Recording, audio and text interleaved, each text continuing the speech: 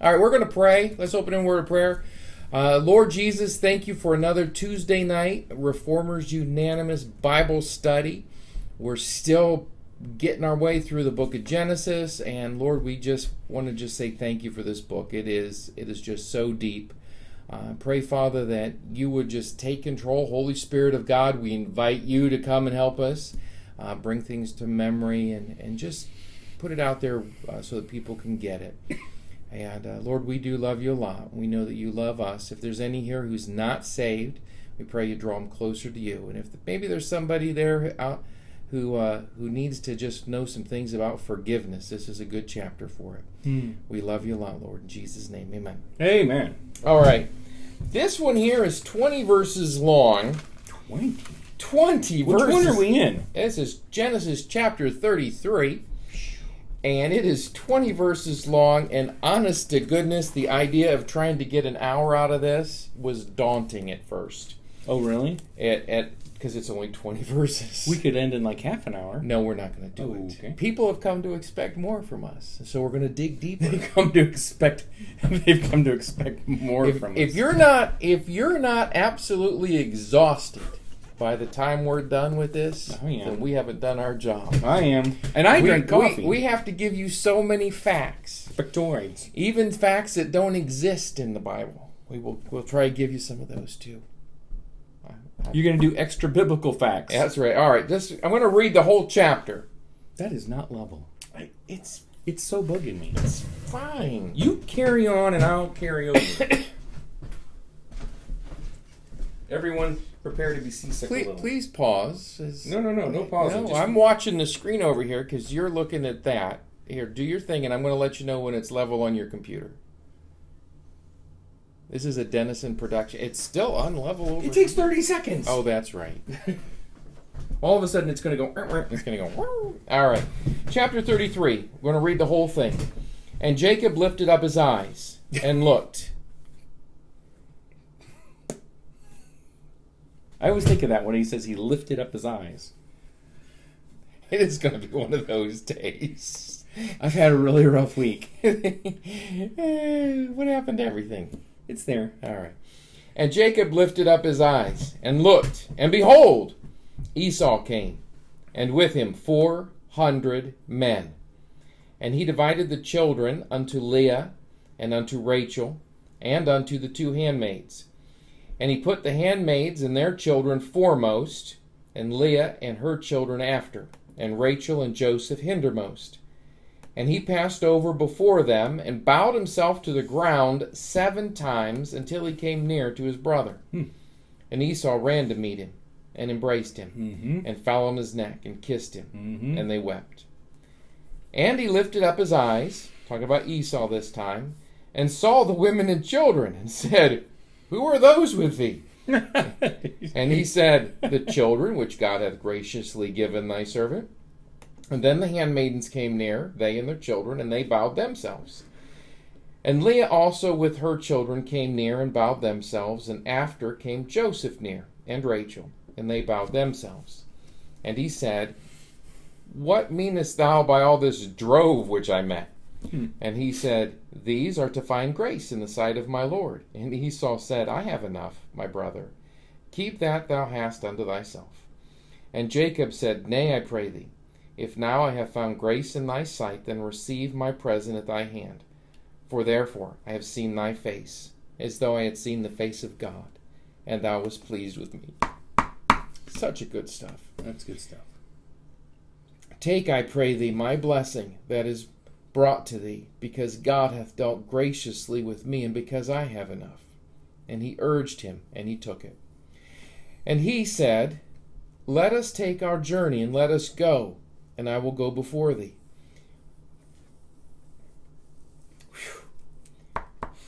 And he said unto him, My Lord knoweth that the children are tender, and the flocks and herds with young are with me. And if men should overdrive them one day, all the flock will die. Let my Lord, I pray thee, pass over before his servant, and I will lead on softly, according as the cattle that goeth before me, and the children be able to endure, until I come to my Lord unto Seir.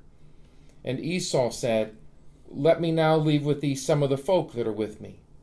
And he said, what needeth it? Let me find grace in the sight of my Lord. So Esau returned that day on his way unto Seir.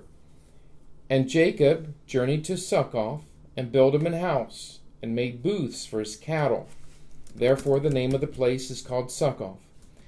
And Jacob came to Shalem, a city of Shechem, which is in the land of Canaan, when he came from Padanaram, and pitched his tent before the city. And he bought a parcel of a field, where he had spread his tent, at the hand of the children of Hamor, Shechem's father, for 100 pieces of silver. And he erected there an altar, and called it El Elohi Israel. I didn't know if you were going to make it. There's some good things in the Bible. I was like, oh, we're going to lose him. All right. In the book of Isaiah, chapter 28, God says that the way to learn things is line upon line, precept upon precept, line upon line. Yeah.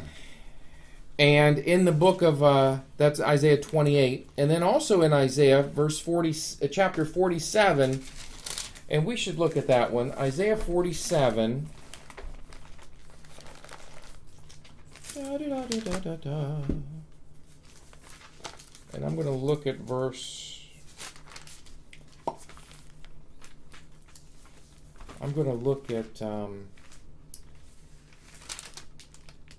I got lost already. Spit it out. Yeah, I got lost already. So, like I said, Ezekiel 47. Duh. Yeah. They fooled you. And verse something. You read it. I have no idea. Wow. All right. He works on these for hours. Chapter 47, in verse 1. Afterward he brought me again unto the door of the house, and behold, waters issued out from under the threshold of the house eastward.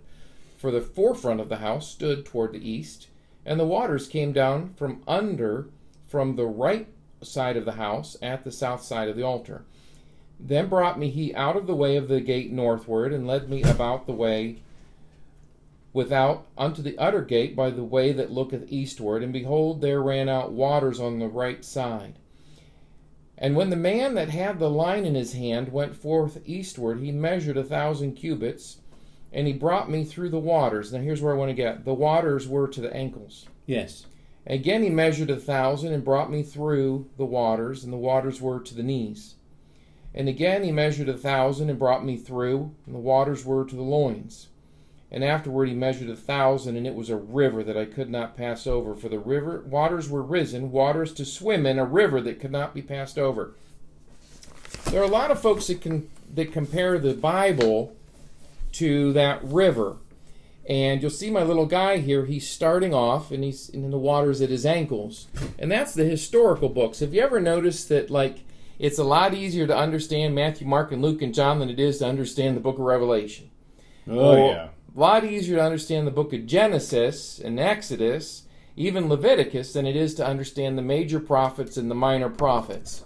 Because the Old Testament and the New Testament both start shallow, and then by the time they get to the end, they're really deep. Spiritual stuff. Deep spiritual stuff, a lot of deep truths. We're in here. Yeah.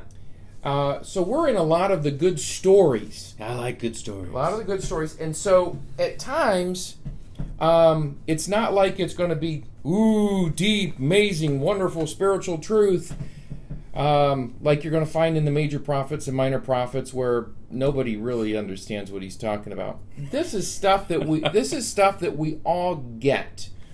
So I've titled this chapter, I totally agree. The Prodigal Brothers.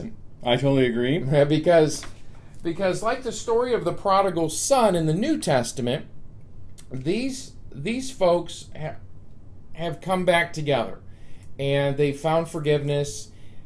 Jacob and Esau are reunited, and lots of forgiveness and lots of weepiness and everything. Okay, now, right? Absolutely. I thought the same thing whenever we got to that one verse. And I started crying. And then you started crying, and... Yeah. So if you'll remember going back to Genesis chapter 32, going to be one of those. Yeah, it is. It's going to be all over the place. Actually, it's Genesis chapter 31. Jacob had left Laban. Yes. He left Padanaram, Yep. and Laban had chased after Jacob. Yep. And he brought his brethren with him because they was going to put a hurt on Jacob. And then God suffered him not. And God suffered him not. So now he's coming down into this area, and Esau is coming up with 400 men. Woohoo! And we would always say, out of the frying pan and into the fire. Into the fire. Fire. But I learned in Sunday school that with God, it's like this. Oh. Out of the frying pan and onto the counter. Do you like my green stuff? That's that's very 1950s color. I did that on purpose. Yeah. So out of the frying pan and onto the counter. A lot of What times, does that mean? What that means is, just when you think it's going to be bad, it's bad now and it's going to get worse. You end up in a safe place because God rescues you. Oh, please, Lord Jesus. I know, I knew. Please, I Lord knew you would Jesus. do that. Oh. All right. I'm literally taking every verse as, ooh, is that the one? Is that the one? Is that the one that God applies is, to God it? is encouraging him. Let's start in verse 1, and we're going to read down through like verse 4. It says, "And Jacob lifted up his eyes, and..." Okay. It just means he looked up. Because he was watching the ground when he was walking, right? Right. Why was he watching the ground? So he didn't fall in the sand. Because why? Because he's an old man. And He's now limping. he's now limping. Oh, I know this one. Yes. So this is the first time we see this phrase. Jacob lifted up his eyes. He's in pain. He just wrestled the angel the night before. And he's unsteady. He's got to learn to walk on a... We don't know if he's got a stick. Probably he's got a stick with him or whatever. But he's a mess. He's a mess. He's been up all night. He's tired, and he's limping. Yeah. Walking with the fam, right? Well, Or probably catching up to the fam because they're ahead of him. He'd sent them across first, and it's a good thing that it's full of little kids and baby sheep, or he'd have never caught them. that's right. That's right. Karen and Where's Jacob? We saw him a week ago. We went to the woods the other day, and it's so cute. I can't go very fast, and I take a lot of stops. And everyone's so nice because they'll stop and look at flowers, and Yes. I know what they're doing. That's right. That's right. So it says he lifted up his eyes from his limping, Yes. and he looked, Yes. and behold. You see that? And behold. He's like seeing.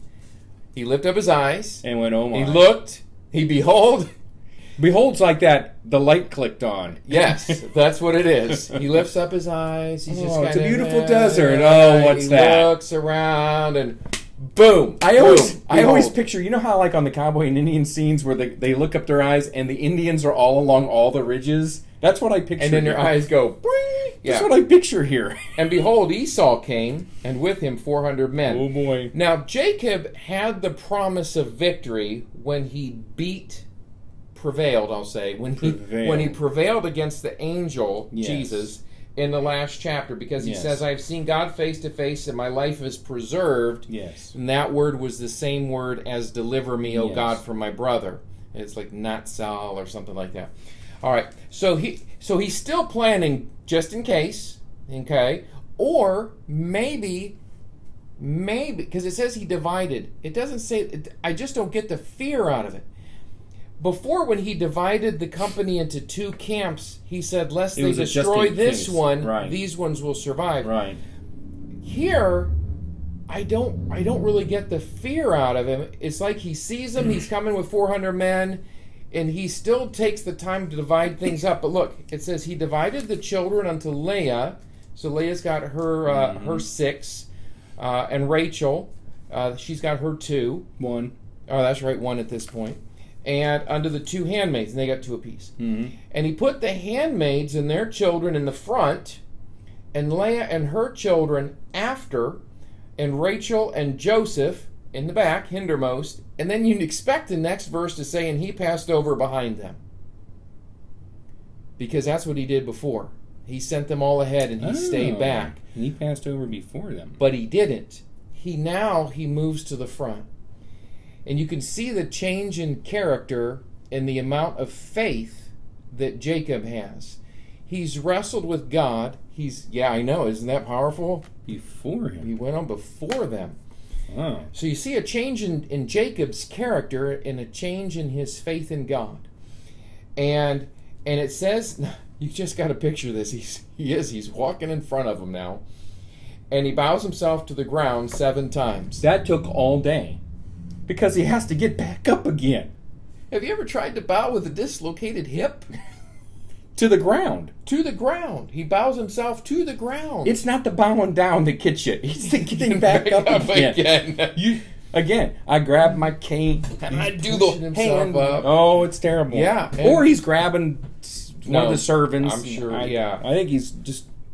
And it was a sight to behold for poor Esau. It's a spectacle. He's watching his brother fall down and struggle to get back up. Yeah. 7 times. Yeah. He's literally... Yeah. And it says until he came to his brother. It's beyond humbling. It's what it is. It's tragically humbling. And that's what it is. It's a humiliation. Yes. It's Jacob is just experienced this lowering and lowering and lowering. It just doesn't matter anymore. And Esau ran to meet him. And I see the 2 brothers and just this juxtaposition. The 97-year-old brother limping and falling down and limping and falling down. The 111-year-old brother Esau running to him. Wait a minute.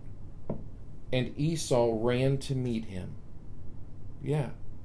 You said 97 and 111. 111. They're both 111. Aren't they twins? Didn't they come out at the same time? Yeah, you're right. I'm like, they're twin. That's a long fraternal. I was switching back to... yeah, you were. Yeah, I was. All right. The twin bond is still there. And he sees him coming... Okay, so this is my thing about this.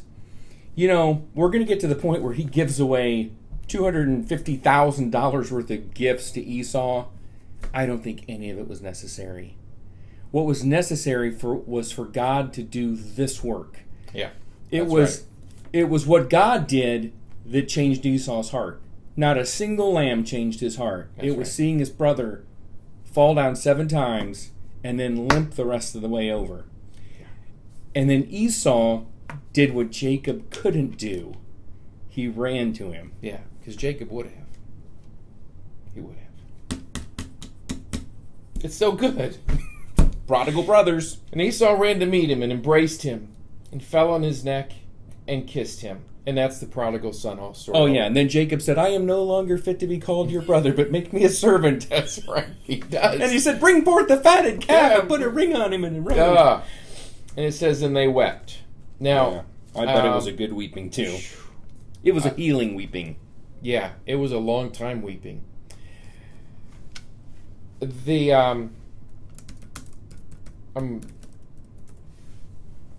And I wrote this down.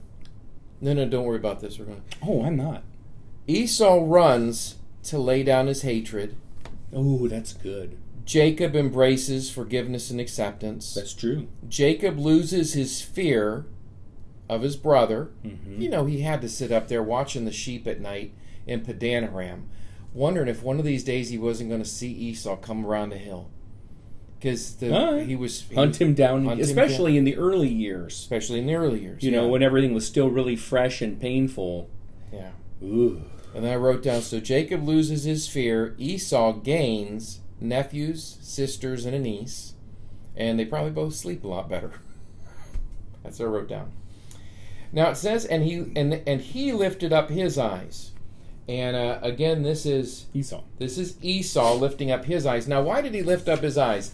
This is our first word thing of the day. Dun, dun, dun, dun. Dun, dun, dun. What do we got? Baka. Oh, baka. Baka. Baka. So the word baka looks like this in the Hebrew. You always read this way.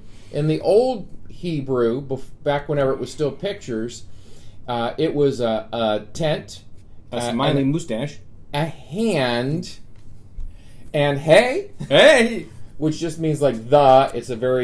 Makes it like a noun. So So we've got hand and tent, and the idea of tent was that it was inside. Yeah. It was the inside of his hand because it's palms placed on the eyes while crying. The idea of weeping is this.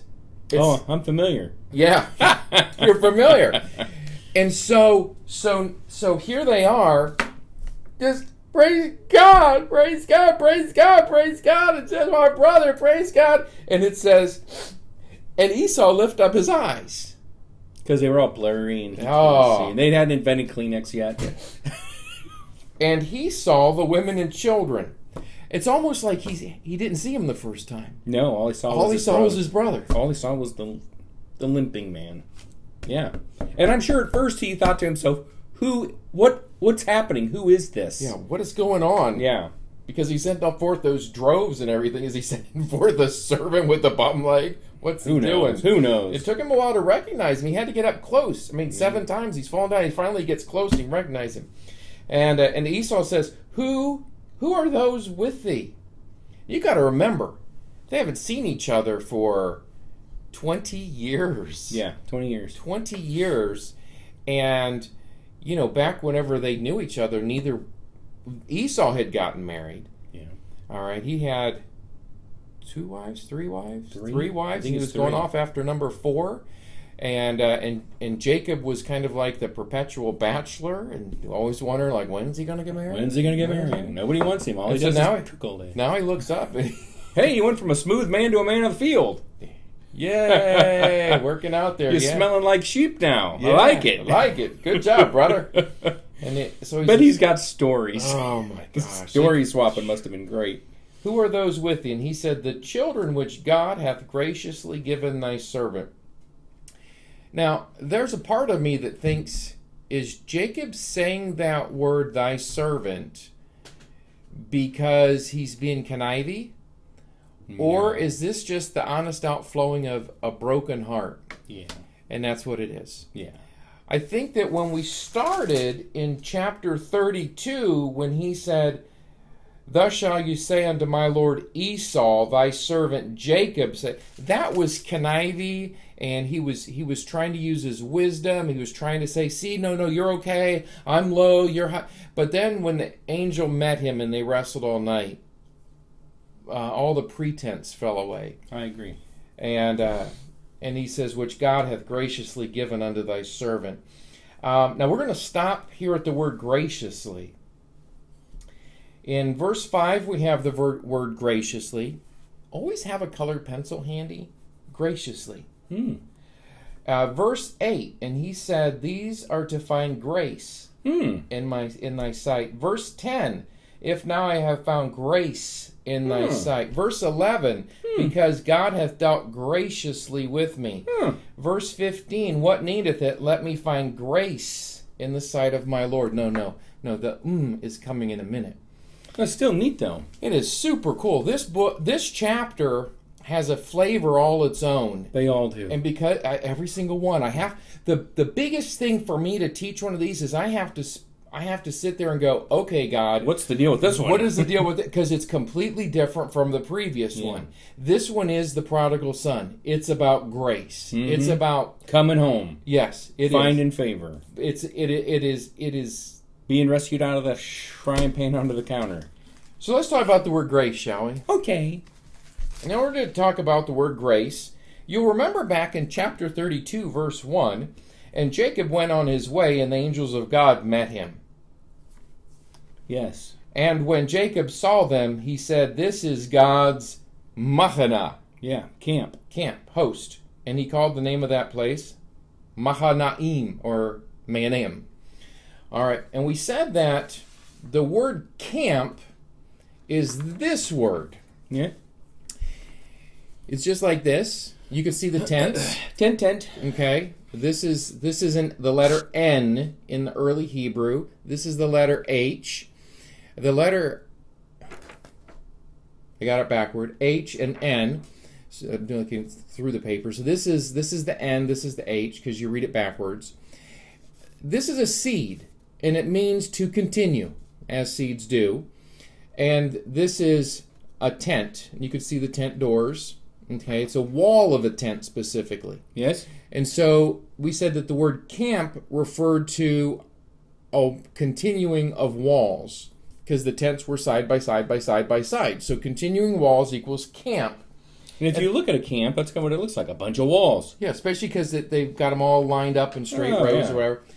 And then we said, now that's the word, that was the word host. This is the word host. That was camp. Now we're going to build on the word camp, and we're going to come into the word host. Host. Mahanaim. Okay? And it goes this way. We're adding a letter, the letter M, which is the picture of water because we're traveling. So a traveling group of continuing walls is a host. Absolutely. Bunch of tents. Bunch of tents. Bunch of tents moving down the road. That's clearly associated with a host. So, let me do this. I feel like I'm learning Hebrew. I know. This is so cool. This is the word for graciously. It's almost like a camp. It's almost like a camp. It actually is the root is the word camp because we have the little seed that continues and the wall that continues, and it's actually pronounced Hanan, I guess, Hanan, and it means graciously. The actual translation of this word is beauty, as in the beauty of a camp. That's all laid out nice and neat, right? Neat. All right. Now, this is where the crying part comes in. Because you actually have two things here. Yes. You have the continuing walls of a tent, and then you also have the continuing. Yes. Continuing. It's a camp that continues. Of the walls. Yes. Because do you know what happens whenever you offend your brother? He tears down all your walls. You don't live in the same tent anymore. Oh. But whenever you make up with your brother, you continue in the same walls. That's cool. So grace is to continue walls with somebody. So like right now... Or to continue camping. I didn't kick you out of the camp when I should have. That's right. That's what the word grace is to continue in the same... I'm going to let you live with me. I'm going to let you live with me. Kara tells me that all the time. I thought that was really cool. That is super cool. Because it's the idea that grace is the idea that you're still part of the family. We don't kick you out. That's right. Grace is to say we still bump into each other around camp, and it's sweet. Yeah, it's sweet. So if you've ever gone camping, you know what it's like. So the theme of this chapter is grace. Clearly. There's the verses. Clearly. Psalm 133:1. Yes. They're going to look at that. Okay. Oh, I'm right there. I know.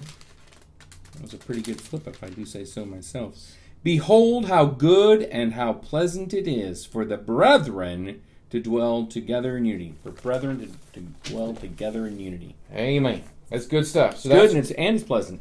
So good. So good. All right.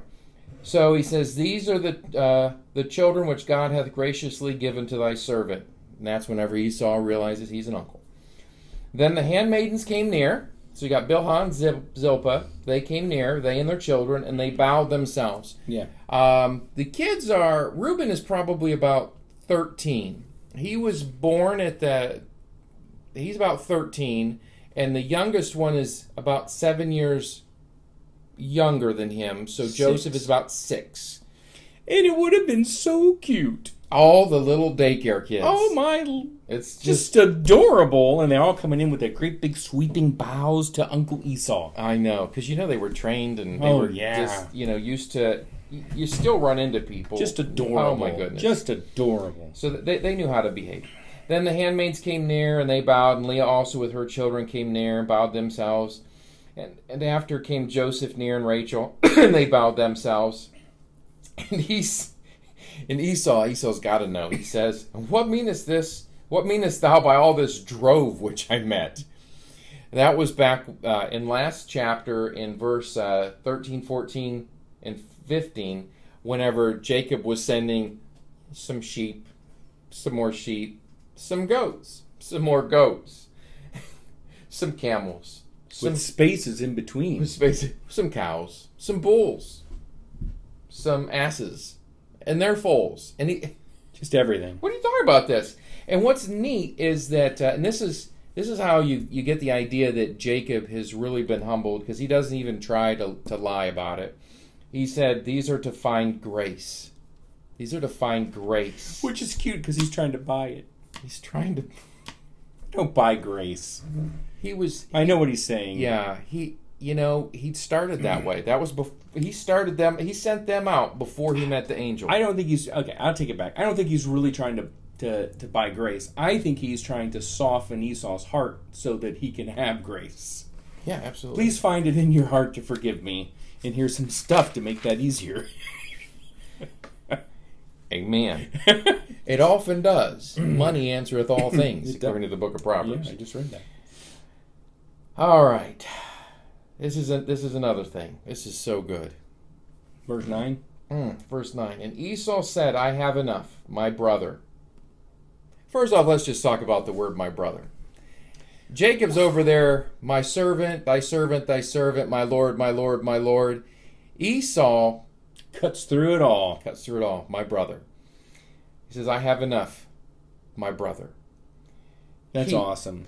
So that's fantastic. And again, that's very much Prodigal, right? So he was going to go to the prodigals. He was going to go home and say to his father, I am no more fit to be called thy son. Make me as one of thy servants. And he never even got it out because his dad declared his sonship again. If you don't know what the prodigal son story is, it's in Luke chapter 15. You can read that later. It's good stuff. Good stuff. So Esau says, I have enough, my brother. Let me read down here a little bit. Keep that thou hast unto thyself. And Jacob said, Nay, I pray thee, if now I have found grace in thy sight, then receive my present at my hand. For therefore I have seen thy face, as though I had seen the face of God, and thou wast pleased with me.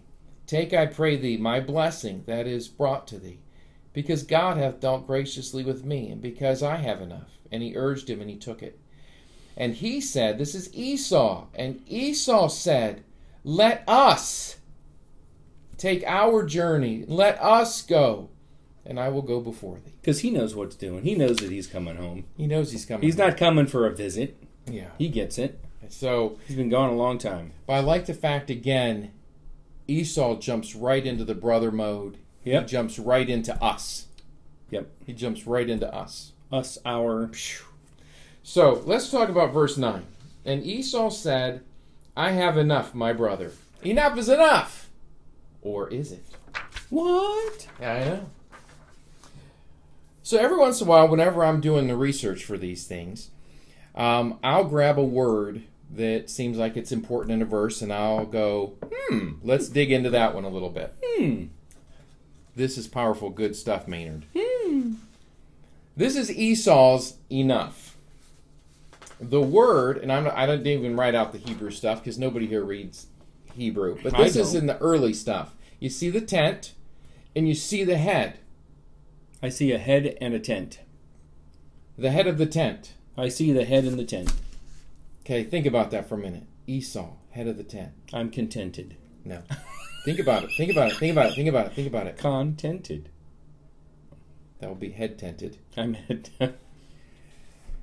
So when Esau and Jacob last saw each other, Jacob was stealing the birthright, which made Jacob the head of the tent. Whenever Isaac dies, the son who has the birthright gains the authority of the all tent, family. Of the family. Mm-hmm. He becomes the headship. Mm-hmm. It's the family headship. And it's interesting because Esau lost the head of the tentship. But he says, I have enough. And the word enough here, which is also translated as much, many, great, or abundant, is written like this. It is the one who is abundant through authority. He's the head of stuff. He's been the head of stuff for 20 years now. So Esau leaves Mama and Dada, Daddy, and he runs away, right? Yes, he he did. goes east into the land of Edom. He's going to get himself a wife. Jacob's left and gone north to get a wife and to flee from Esau. And here's what I thought to myself. What kind of a guy is Esau at this point in life? You know, he's complicated. Because early on, I mean, he earned that whole section in Hebrews where, you know, he was bitter and sought it carefully with tears. Right. And he seems, at least where I sit, to have recovered. No. Not verse 33. Let's go back a few chapters. Okay. Whenever he runs away from mom and dad, he goes into the east. What's Esau like there? I'm thinking he's got an anger streak. Yes. He's a hunter, so he's used to killing things. He's patient, right? Yeah. I think he's more pictured by his anger than what.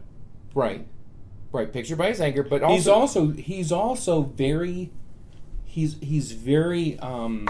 Remember, he wasn't loved. Right. You know, they loved the other one. Well, because of, you know, except for his daddy loves his venison because of his venison. Because of his venison. Yeah. I mean, he was a mixed up kid whenever he left. Here's what I think. Okay, Esau runs off. Now, the one thing that we know about Esau, this is the lesson I think that Esau learned. He comes in one day, he's super hungry, and he says, "Hey, give me some of that soup you're making." And Jacob says, "I will if you'll give me the blessing." And he says, "Fine, whatever." And he gives it to him. All right? He gives him the birthright. Yes. And then at the end, when the blessing is being doled out, okay, he loses that too. And so I'm thinking that when I picture Esau, I picture a hunter. I picture a very straightforward, simple kind of guy. No nonsense. No nonsense.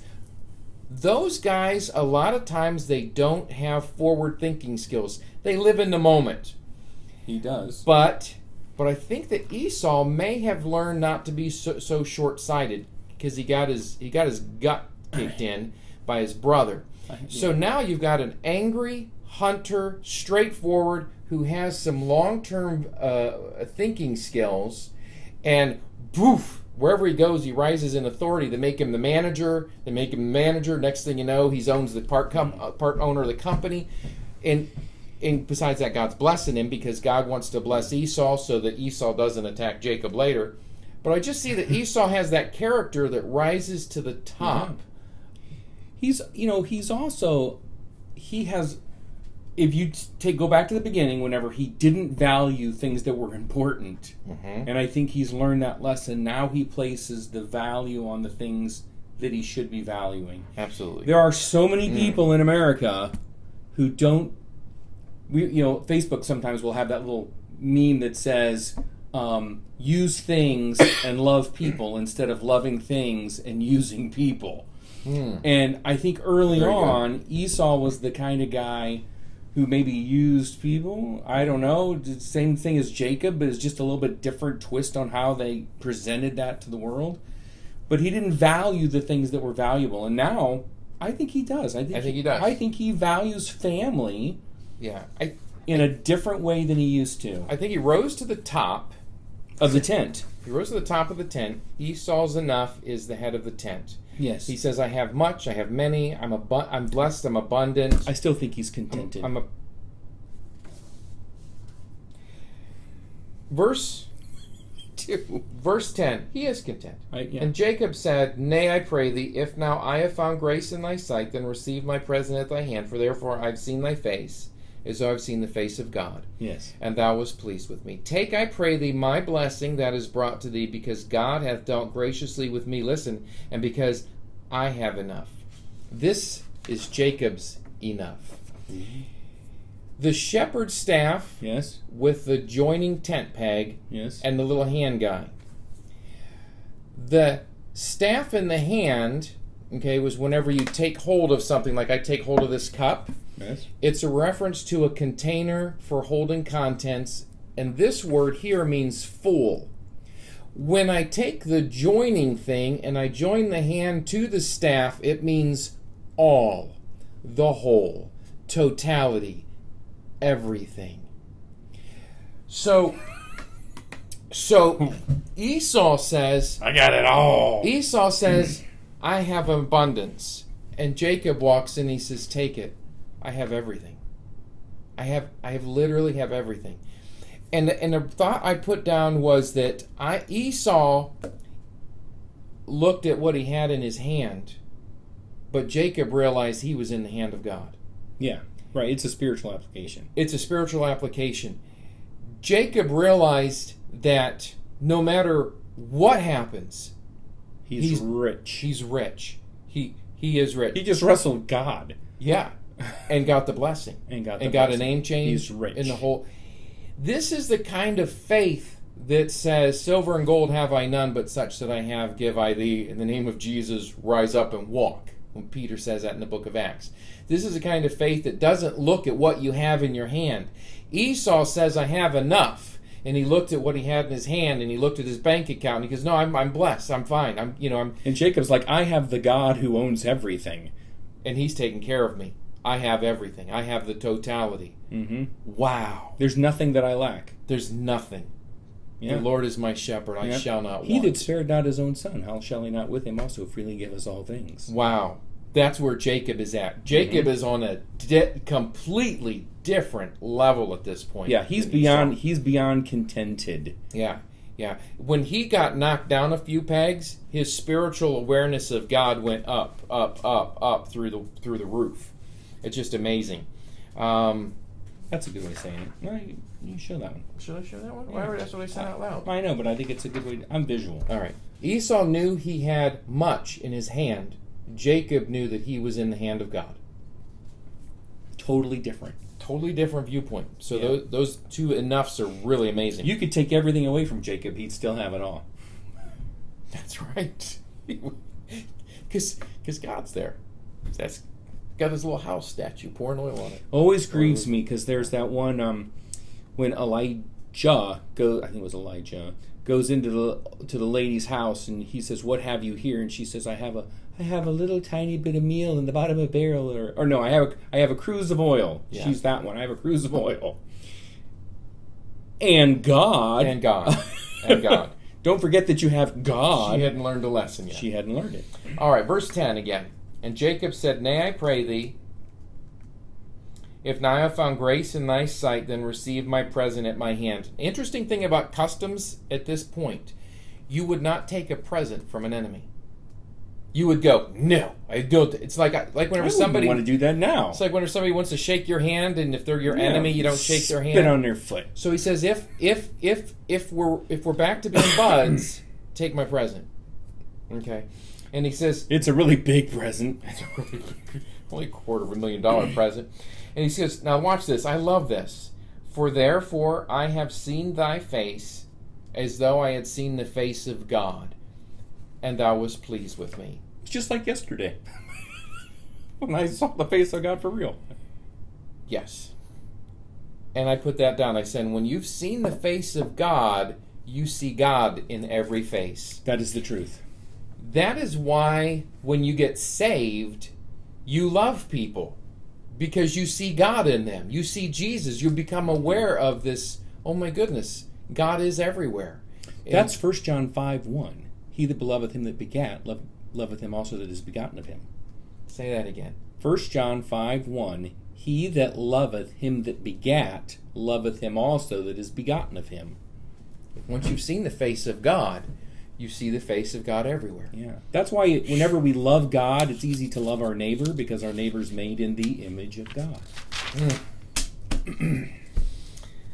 All right, let me go down here. I already did this one here. Let's see. Take, I pray thee, my blessing that is brought to thee, because God hath dealt graciously with me, and because I have enough. And he urged him, and he took it, which was the right thing to do. Verse I have 12. Everything. And he said, let us take our journey, and let us go, and I will go before thee. Now at this point, Esau is like, my brother has come home. Come back to Seir with me. Come back to the land of Edom, and I'm going to introduce you to my wives, my children, and we'll go through everything. Don't worry about anything. I'm going to come back. And Jacob says, he said unto him, my Lord. He's so practical. Knoweth that my Lord knoweth that the children are tender. They're still young. And the flocks and herds with young are with me. And if men should overdrive them one day, all the flock will die. Let my Lord, I pray thee, pass over before his servant, and I will lead on softly, according as the cattle that goeth before me, and the children be able to endure, until I come to my Lord unto Seir. Now, I thought was really sweet was this. Jacob looks at this group of people and he says, I will lead on softly, according as the cattle that goeth before me. So he's got his cattle in front of him. He's a shepherd, kind of push him a little bit, whatever. And he says that he'll go on before them. And I love verse 12 with Esau. And he's going to let the lamb set the pace. And Esau, Amen. And Esau said, let us take our journey, and let us go, and I will go before thee. Jacob is, Esau's like, once he was going to shepherd the whole family back to Seir. He's got 400 guys protect him, watch out for him. I just think it's so sweet. Everything about it is so sweet. Yeah, these are 2 great verses. Yeah. Verse 14, talk about Seir. I wrote down that Esau had gone east. Listen, this is so cool. Isaac and Rebekah, right? Rebekah says, go in and lie to Dad and steal the birthright, or the blessing at the end. Okay. All right, I'll do that. And then Jacob flees north, and Esau goes east, and neither one of them ever went back home. And Rebekah and Isaac lost their children. I mean, they're like 90 years old. But they left home, and there's no indication that Esau ever went back home. There's no indication that Jacob ever went back home. And I don't know. I thought that was really crazy. So, but Jacob never does go to Seir. He says, until I come unto my Lord unto Seir. Just cross that out, because that was good intentions on his part. I had to ask myself again. Is he lying on purpose? I think his intention, he was so caught up in the moment. He was like, I'm going to go with you. And I'll show you why, because we're going to have like a large chunk of time come up here in a minute. And I think he just gets back on track and goes into the promised land where he's supposed to be. Yeah. But at this point, he's just like, yeah, you guys go on ahead. We'll catch up. And then things slow down. Verse 15, it says, and Esau said, let me now leave with thee some of the folk that are with me. And he said, what needeth it? Let me find grace in the sight of my Lord. I don't need a babysitter? I don't know. I have no idea. I think I know some people, make it, they're armed guys, and I don't need an armed escort, but I don't know. I think it's just, hey, I'm okay. We're okay, you're okay. I got God on my side anyway. Jacob's like, God's already got my back. I'm fine. Yeah. All right. So, verse 16. Now, verse 16. All right. And Jacob journeyed to Succoth and built him a house and made booths for his cattle. Therefore, the name of the place is called Succoth. Where's Succoth? And Jacob came to Shalem, a city of Shechem, which is in the land of Canaan. So here's one of my maps. They had left Beersheba. Esau had gone to Edom, to Mount Seir, and all this area in red is the land of the Edomites. Edom is Esau. Mm-hmm. Jacob had gone north to Padanaram, spent 20 years there getting some wives and some children, a bunch of stuff. Comes back down here. Mm-hmm. At Mahanaim is where he saw the angel hosts. Mm-hmm. Peniel is where he wrestled with God. Mm-hmm. And it says that he crossed over, and then he's Succoth. I think Succoth is probably on the southern part of this river, not on the northern part. But he's got Succoth, and then he's going to cross over, and he's going to go to Shechem. Now, the word Succoth means booths. Yes, it does. So Jacob journeyed to Succoth and built him a house and made booths for his cattle. Now, before we go any further... What's a booth? A booth is like a stall for his animals. Okay. This is for the bigger animals. Sure. I don't know.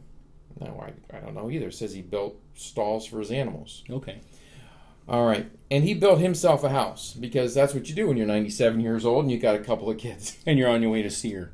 And so he's like, I made it into the promised land. I'm done. I crossed the finish line. So here at chapter 33, the twins are 97 years old. And when we get to chapter 35, they're 120. 23 years are going to pass. Ooh. Right. And so when it says that he journeyed to Succoth and he built him a house, he built him a house. And they stayed a while. And he built some stalls for his animals. Of which he had many. Of which he had many, many, many. So that brings me to this question. Trees in ancient Israel. In ancient times, the land of Israel was heavily forested. Isn't that cool? What a great idea. Picture the land of Israel. Looking like Ohio. Looking like Ohio. It's weird. Can't get it in my head. It doesn't look right, because there should be sand and dirt and camels everywhere. Do you remember whenever Jacob... They're driving camels through the woodlands of Ohio. That's right. Going It's from weird. meadows to meadows. It's weird. It's so weird, but that's the way it was. That's the way it was. That's the way it's going to be. And yeah, that's right. Okay, so you got to get the whole deserty thing Out of your head. kind of out of your brain. Oh, man. Yeah, it's really strange. See there, I can see people thinking. They suffered climate change. So when In a Jacob bad was way. up with Laban, remember he was peeling sticks to stick it with his boss? Yeah, there was birch trees and... He had a poplar. Yeah. He had the almond tree. He had chestnut tree. We're going to see oak trees here in a little bit. Yeah. So listen here. This is the coolest thing. In Joshua's day, the hills in Israel's heartland. So here where Shechem is at, Yeah. this is going to be the land of Ephraim and Manasseh. It says in Joshua's day, the hills in Israel's heartland were called the wood country because of the forests. It was thick. If you remember in 2 Samuel 18, Absalom was killed in the forest because he was driving his donkey through there, and he got his head caught in a branch. His hair. It actually says his head. I looked it up. Oh, All right. okay. 2 Samuel 18. I didn't doubt you. No. It's a good thing. 2 Samuel 18 something. Verse 6. So that was the wood of... 6. And then 8, 9. And Absalom met the servants of David, and Absalom rode upon a mule. The mule went under a thick boughs of a great oak, and his head got caught hold of the oak, and he was taken up between the heaven and the earth, and the mule that was under him went away. So he's riding on his donkey. He comes into a V-shaped branch. The donkey keeps going, and for some reason he's like hanging there. Unless there might be another part that says hair. I don't care. What we're focused on is the oak trees. I love oak trees, by the way. Now watch this. I love oak trees. In David's day, there was a grove of mulberry trees in the valley of Rephaim, which was a couple of miles to the southwest of Jerusalem. Remember how I just did the word baka? And you cover your eyes and you weep? Weep. Baka means wept. Yes. The word for mulberry is baka. They're the weeping trees because they weep sap and things. Okay. So I thought that was cool. Huh. And then we've got the Gibeonites were made hewers of wood. Yeah, there was a lot of wood cutting down. There was a forest east of Bethel and Bethaven. Yeah. There was a forest in the wilderness of Ziph, southeast of Hebron. Yes. There was a forest in Hereth, which was south of Ziph, toward the southern end of the Dead Sea. In Elisha's day, the prophets cut beams from a forest at Jordan, remember, to make that altar thing. They cut down the wood, they brought it out. Mount Carmel was forested. Yeah. In Solomon's day, sycamore trees were abundant. In Jotham's days, there were forests sycamore in Judah. Sycamore trees are those great big ones that look like they have disease. At Bashan, east of the Sea of Galilee, was famous for its oak trees, which were used to make oars for the ships of Phoenicia. Hermon was famous for fir trees, which were also used for Phoenician. You get the idea. Something we just don't picture, and you got to completely unboggle your head to get there. And then they went through a couple really bad famines. Remember where it didn't rain for 3.5 years? That probably had a lot to do with it. And they would cut them down, and they wouldn't practice reforestation, and they lost it. They lost it. So anyway, so he spends some time there because he built a house. He's got some, and he's surrounded by plenty. There's the brook is right there, the Brook Jabbok River, which is like 30-foot wide brook. He's got water. He's got trees. He's got fish. He's got his kids, his family. It's a big old nice place. field. Yeah. I bet you know what it would have looked like. It would have looked like those wagon train guys. They come up over the hill and they're coming into the perfect valley. Righto. We're gonna name it Bonanza Sukkoff. That's exactly right. All right. So, and you'll notice that now there's a new paragraph marker. There is. Verse 18, and Jacob came to Shalem, a city of Shechem, which is in the land of Canaan, when he came from Padanaram, and he pitched his tent before the city, which just means east of the city. So we've got two options. Oh, first off, the word Shalem means peace or perfect. It's very close to like Salem. Yes, it is. Here's a map. This is option number 1. He comes down from Sukkoth. He comes into east of Shechem, to Shalem.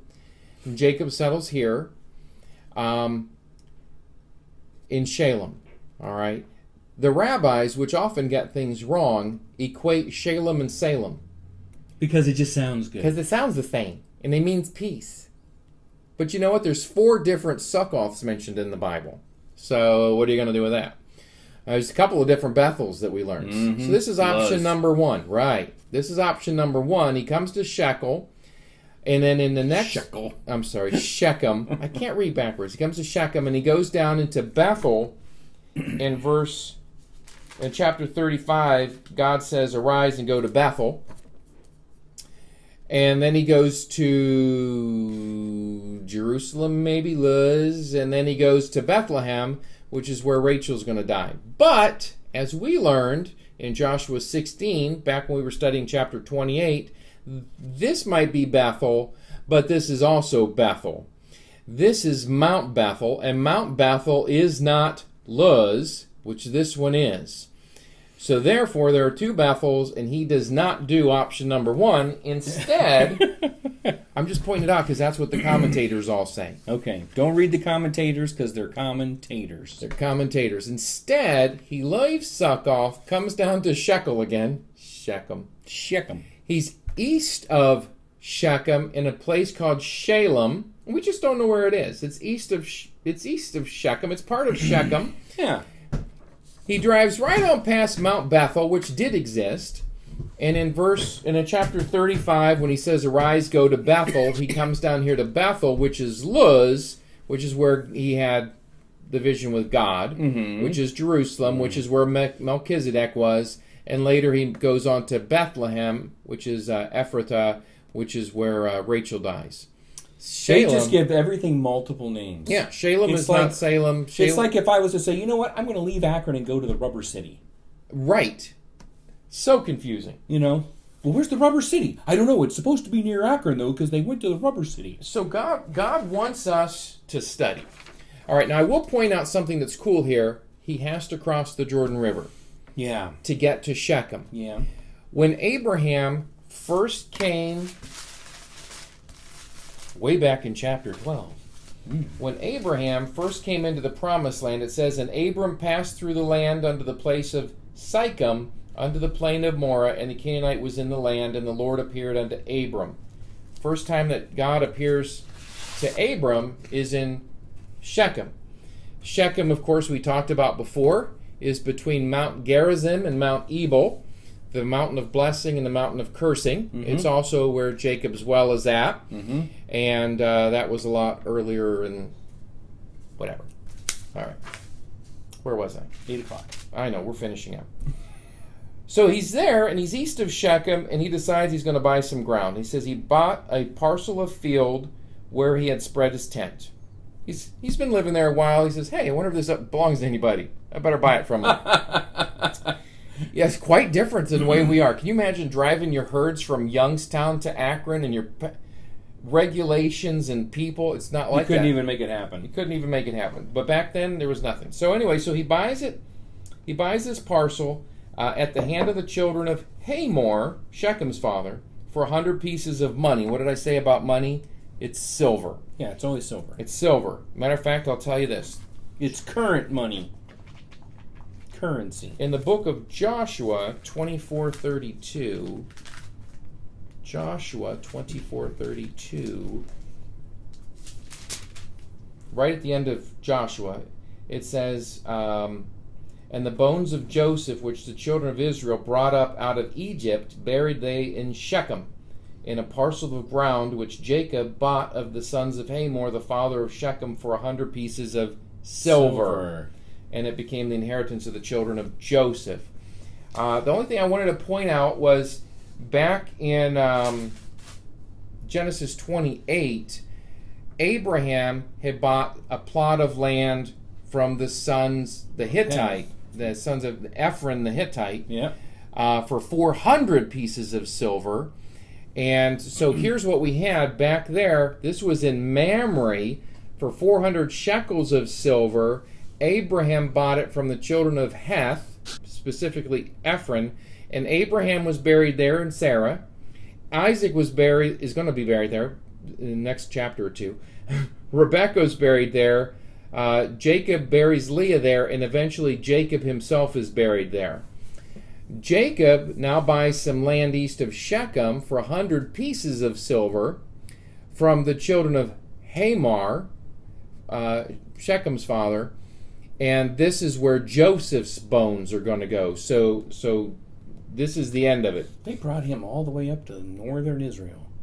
Right smack dab in kind of the heart of Israel. Middle Israel. Yeah, because Sea of Galilee is up here. Right. So Joseph gets buried right smack in the heart of it. That's right cool. In the heart of it. That's neat. All right. And he erected there an altar and called it El Elohi Israel. The word El is mighty one.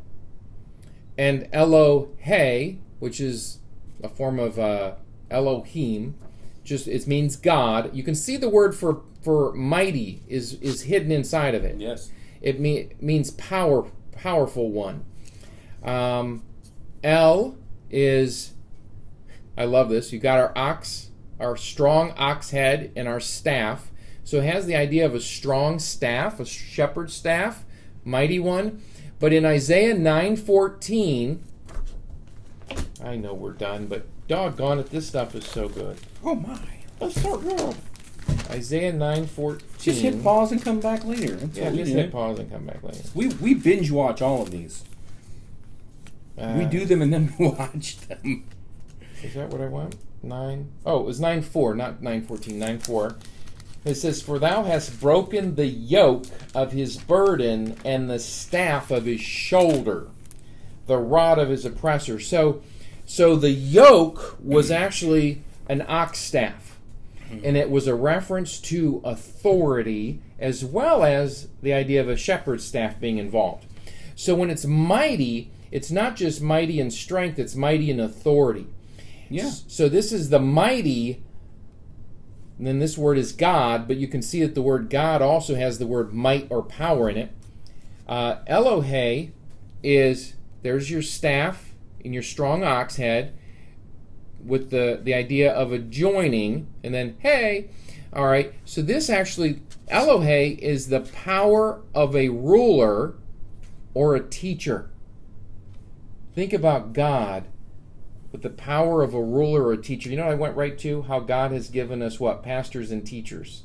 Mm-hmm. Pastor, and God himself is a pastor teacher. He's the ruler teacher. Mm-hmm. So when he names it the El Elohe Israel, the commentators and everything, they shorten it and they go, it's the mighty God of Israel. But the word God has so much in it as well, because there is power to make up the word God, and it's the power of a ruler. So this is the mighty, powerful, teaching God of Israel. And of course he has to build another altar, because that's what he does. And I think we can call it done. Okay. Isn't that really cool? Good chapter. Keep it simple. Prodigal brothers. Prodigal brothers. If you need to forgive somebody, go forgive them. If you need to wrestle with God before you do it, go do that. If you need to trust God for your supply and realize that God is your everything, even if you have nothing, you can do that. I wonder what went through Esau's. So Esau leaves, right? And he leaves him back there. He's like, all right, fine. Come on, guys. Get my 400 people together. We're going back to Seir. And they get over the first hill. And he looks at his buddies and he goes, he gave me a whole bunch of grizzled, ring-strake stuff. What am I supposed to do with this mess? That's a fantastic view. I thought you were gonna say he's never gonna join us. No. He gave us a. What am I supposed to do with all this? I got white sheep. I know, everybody wants white sheep. Who wants the grizzled things? You can't make clothes out of them. Like, keep those things separate. Yeah. Yay. Let's pray. All right, go ahead. Lord God, thank you for loving us. Thank you for this chapter and another chapter of reconciliation through grace. Seems like anytime people get back together and amend their relationships, that somebody has to extend grace and somebody has to surrender, usually on both sides. And we thank you, God, for this example. In Jesus' name, amen. Amen. And in case you guys are wondering, they do get together at the funeral for Isaac that's coming up. So and they probably had parties. And so they do touch They got base. together for Christmas or whatever. But that's it. Thank you. Bye.